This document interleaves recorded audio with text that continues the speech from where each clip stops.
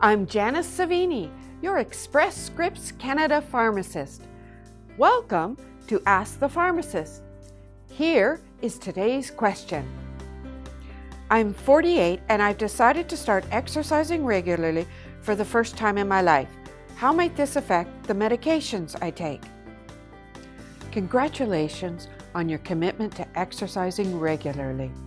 Exercise improves health outcomes for dozens of conditions, including some obvious ones like diabetes, obesity, high cholesterol levels, and some less obvious conditions like depression, Parkinson's, asthma, and even cancer. Here are some important suggestions.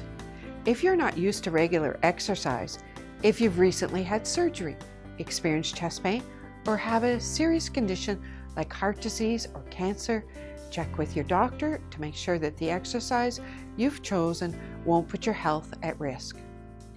Don't try to do too much, especially if you have a heart condition. Your doctor can tell you what is a safe heart rate. Don't exceed it. Some medications keep your heart rate down artificially. Some medications make you drowsy. Talk to your doctor or your pharmacist to see if you're at risk.